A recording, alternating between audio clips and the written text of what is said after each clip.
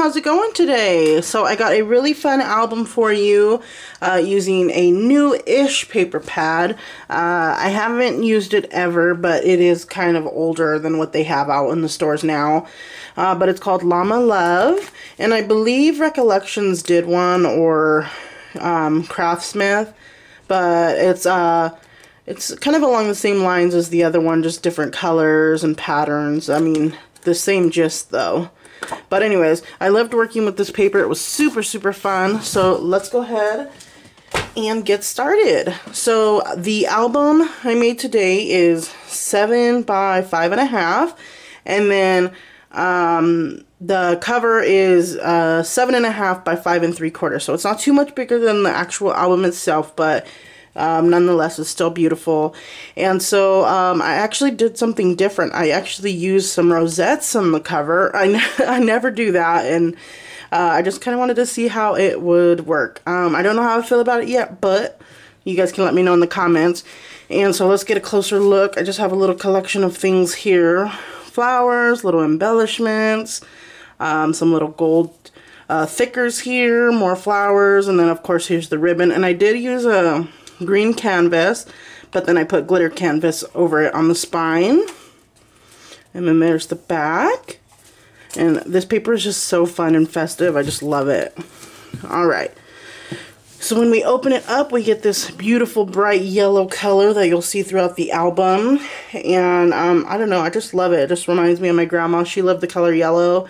And it's just super, super fun. So, before I begin this video, all of these are pocket pages, but guess who forgot to make the actual inserts? Yeah, that would be me. Okay, so I did bring some pictures for reference, but I did something a little bit different on this album as well, so you'll see here in a second. Alright, so for this first one, I did a belly band page, and it has a lot of spots for 4x4 photos. So 1, 2, 3, 4 alone here, and I brought a little 4x4 to show you.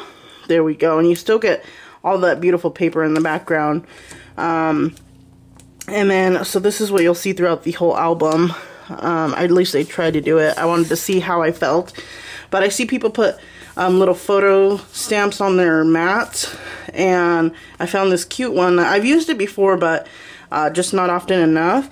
And so I wanted to try it in this album. But anyways, here is a 4x6 photo, and it is double-sided.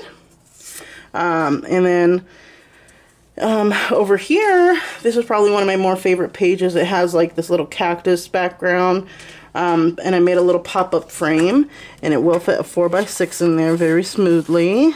There we go. And then I don't know if you can see it here, but it does have some words on the actual frame. It says happy everything. So that's pretty fun. It's a little project life card that was see-through or acetate.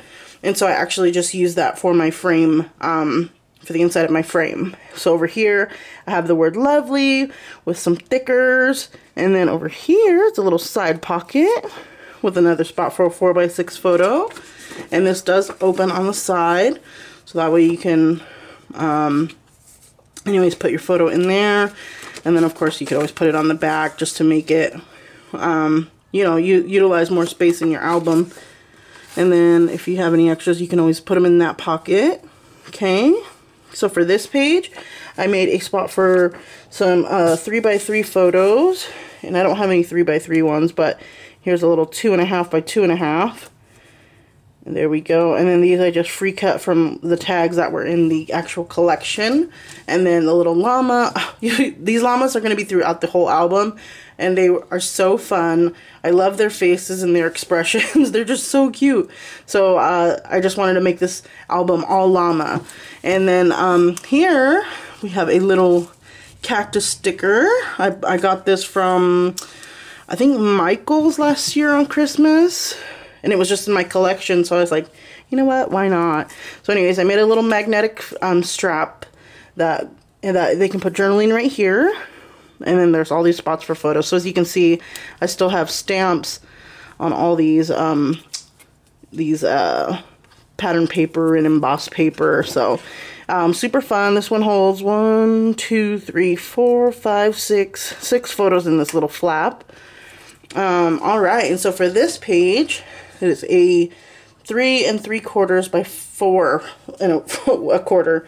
It's kind of a weird size, but I was like, well, I was so dumb. I don't know why I didn't do 4 by 4, but hey, that's just what my brain was thinking at that time, I guess. But anyways, you can also put a 4 by 4 here and still get that beautiful paper in the background.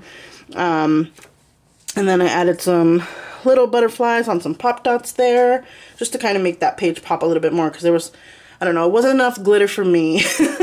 Okay, so for this page, it is a double pocket page. So here's the first pocket. It has 2 little tags that were just hanging around in my collection. And then there was this tag that was an actual paper stack. As you can see, it has that beautiful gold foil on it. And I just added this rose that I had hanging around. You know, I always have some extra Cricut cuts. And then here's a little photo mat, 4 by 6 photo, and then here is that double pocket. So I have this little nice little butterfly border right here, and I thought that was super cute. So anyways, we'll just put all that back in there. And then I love little stuff to journal on. It's just, it's a nice way to capture the moment. And then for the front pocket, I did a little collection of my homemade flowers, a little gold accent with the thickers right here, XOXO.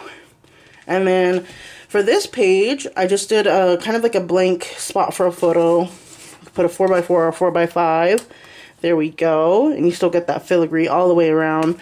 And then here's a little fun page over here. So it says the word favorite, and then you can fit a 4 by 4. I don't know why I write 4 1/4 by 4 1/4.